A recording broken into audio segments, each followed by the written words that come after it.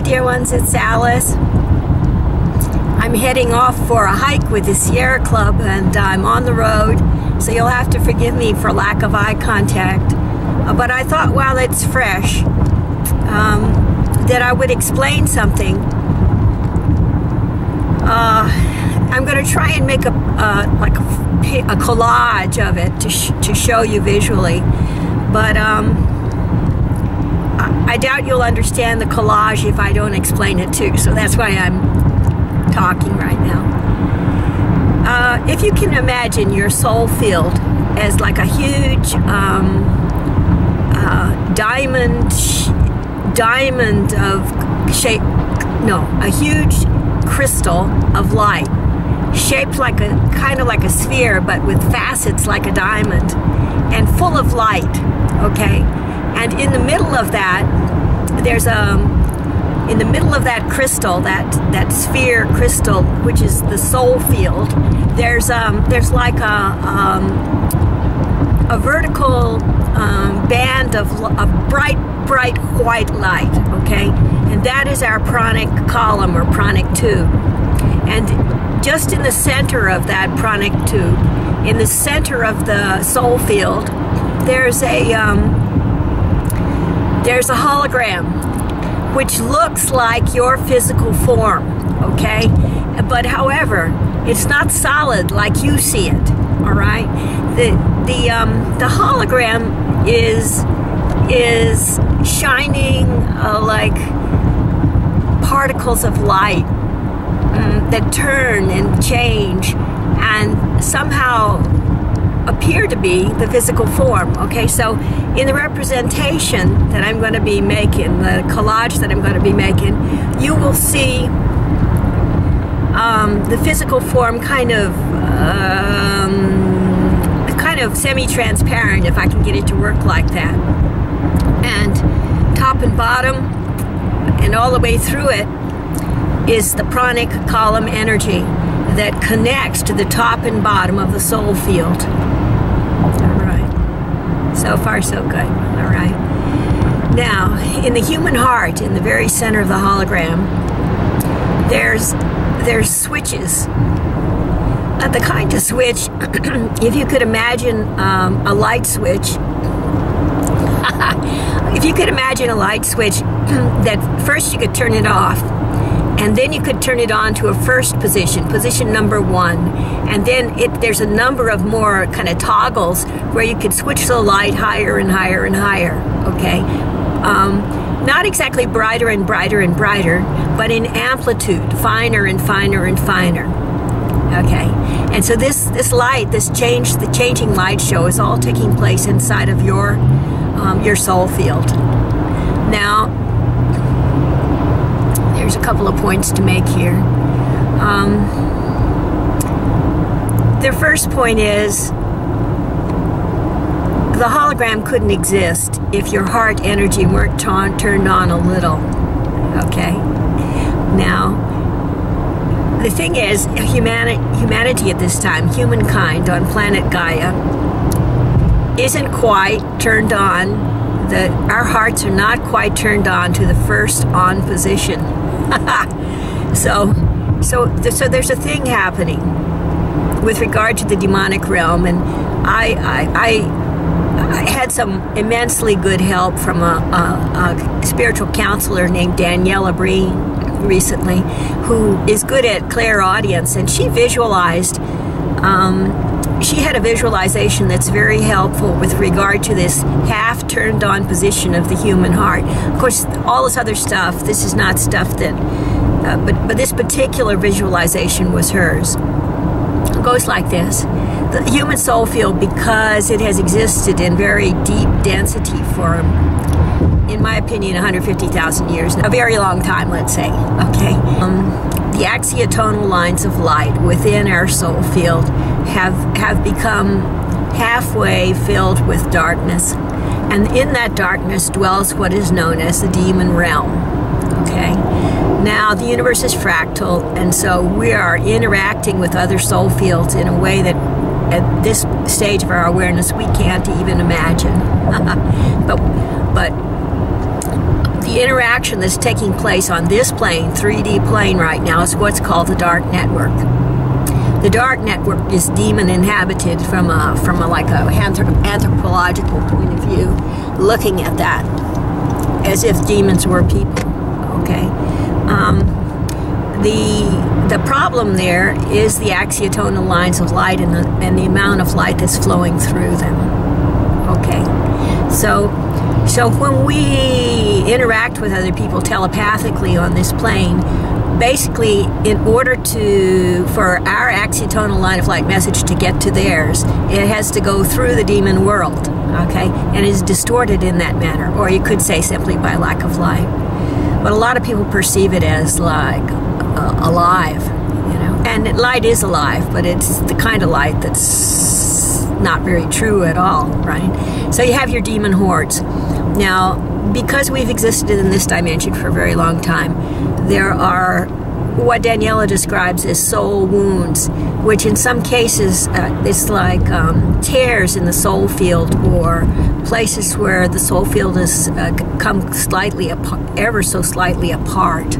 And within those areas, between the places where the soul field should have be together, you know, there's like an overlay of dark energy that connects through the axiotonal lines, which are half lit, to the soul field of other people. So in 3D, when we hear people on like the internet, you know, what we're hearing really is a bunch of demonic energy, which is distorting the true nature of the eternal soul of all beings. Okay, so it's not worth much in that state of mind. Okay, so that's the first thing to know, is that we have an enemy, and that enemy is the darkness in our axiotonal lines. The remedy is to turn the energy of our heart to the first on position. And at that point, our axiotonal lines of light will be flooded with light, and there will be no more distorted messages. Okay? Until we do that, we are greatly outnumbered by the demon world, what they call the demon hordes, or the darkness. Okay? But it's completely up to us. This is a free will planet. We can do as we like. Okay.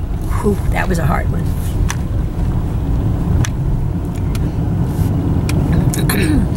Now, getting on to the other positions of the on switch for the human heart. There are tiers upon tiers of higher realms, all coexistent with the current third dimensional universe,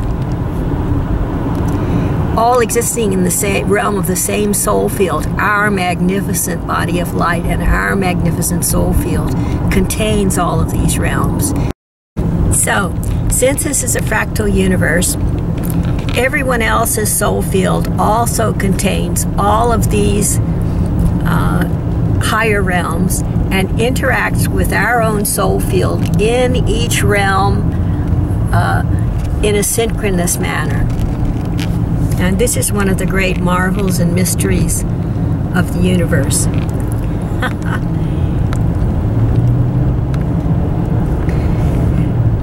Now, as to the order of the realms, I'm going to try and find for you the exact order of the realms.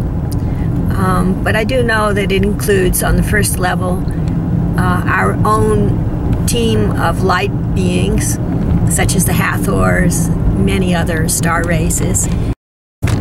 And on subsequent levels, such beings as angels and the ascended masters and many other.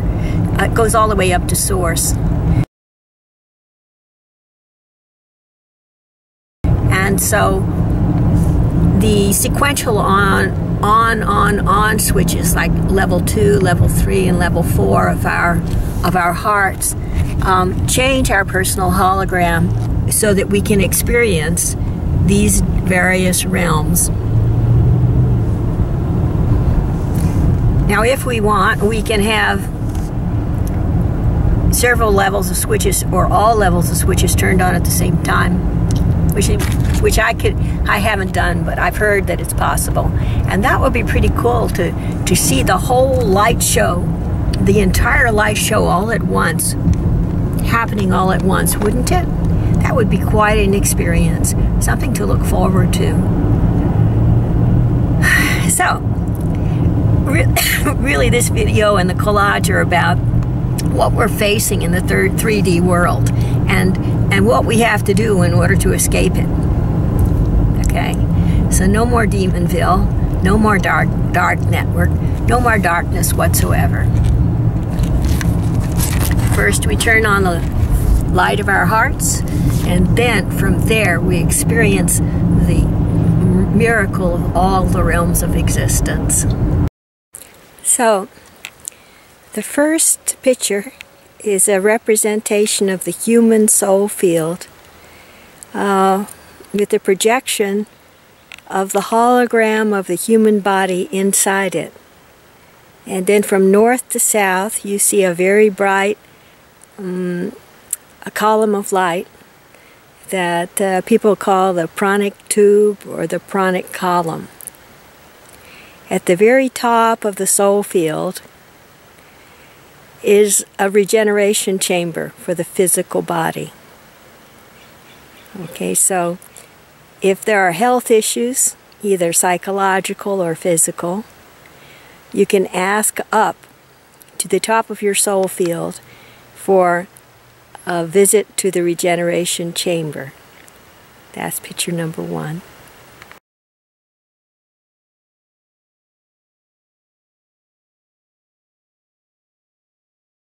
So, his second picture shows the soul field of a person with a couple of instances of soul wounding.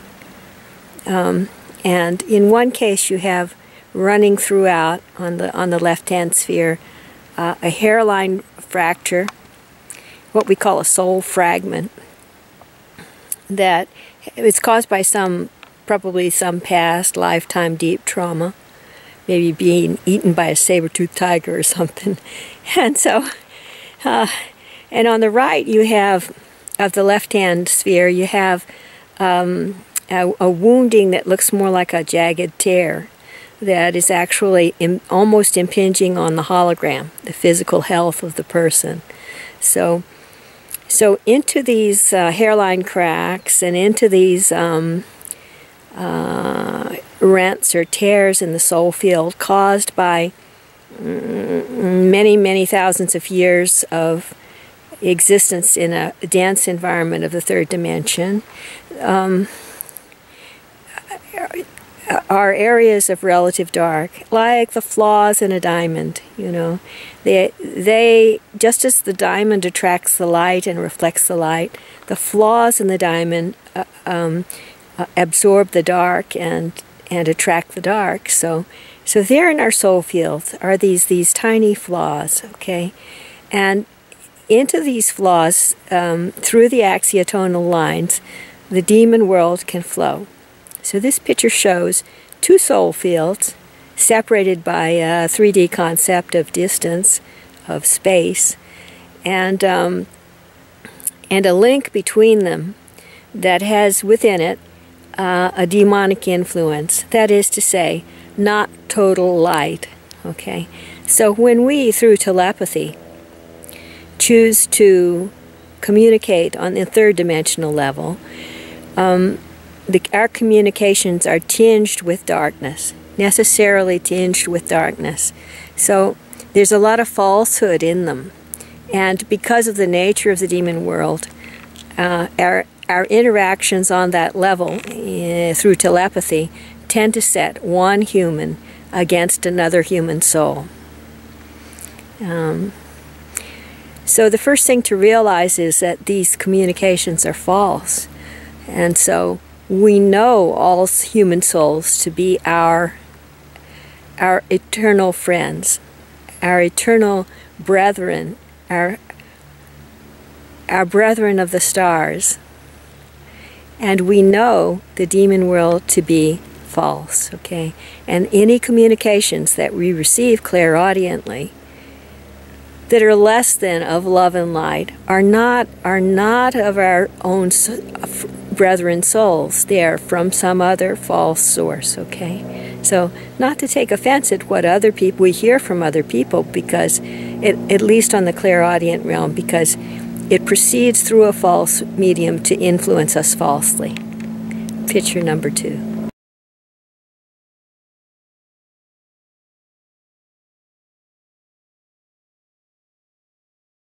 Let's see.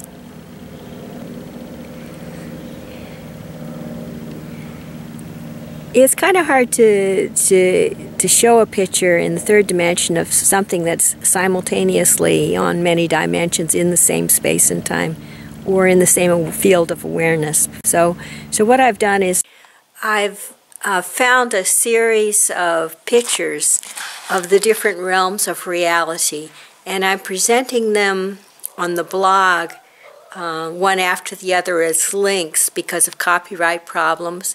So it's going to be up to you to imagine each of those pictures, one superimposed upon the other, so that you have a kind of translucent tiered effect and get the notion of these various multidimensional aspects of your soul. Now, these actually exist within the human soul as well. Because of the fractal nature of the universe, when we turn the switch high enough, the switch of our heart's awareness high enough, we actually become, for instance, all planet Earth. We become, in our sensitivity and awareness, our hologram becomes all planet Earth. Then, if we turn the switch up higher, we actually become our entire galaxy, with the sensitivity, the electromagnetic force field of the entire galaxy, the feeling of the incoming flux of light and love, the swirling of those atmospheres, and so the welcoming of planets, of the sun's incoming solar winds and so forth, would become like the song of our galaxy. Then if we turn the light up even higher, we actually become the universe.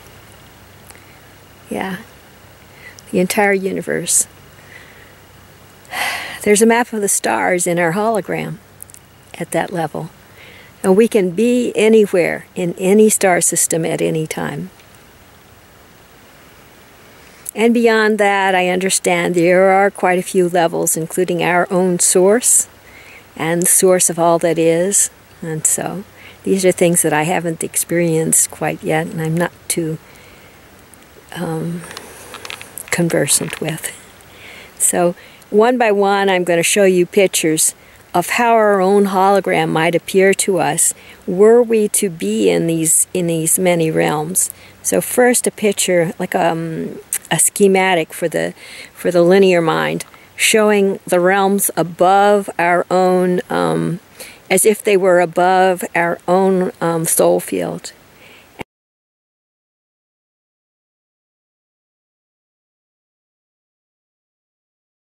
And then, as we turn the switch up higher, the switch of our own heart field, our own heart energy, which is connected to the source of all that is, then the hologram changes as shown in subsequent pictures, okay?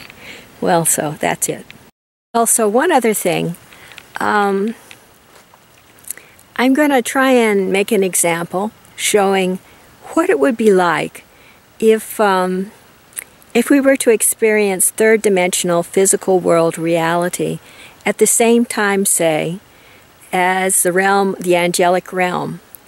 So we would have in that collage, we would have kind of a translucent physical effect and another translucent angelic effect at the same time. We would be walking in a world of both angels and men.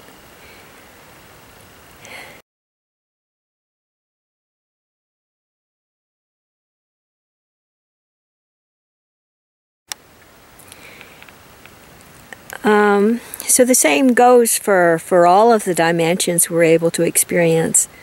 I used to think we had only 12 dimensions, formed and formless dimensions that we could experience and inhabit. And just recently, from Lisa Gaulis's great website and blog, I heard that there are hundreds of dimensions we can inhabit, perhaps simultaneously. So instead of just two dimensional like layerings, simultaneous layerings, we might have 100. And through our cosmic mind, we might be able to sort it all out and be all of that all at once. Wouldn't that be so cool? So I forgot one important thing, and that is, if we're having trouble getting the heart to turn to the first switch, the first on switch, we can always ask up to the higher realms. You can see more on this in the blogs I wrote on teams. And by that I mean celestial team, angelic team, and ascended master team and all that. Okay? Also.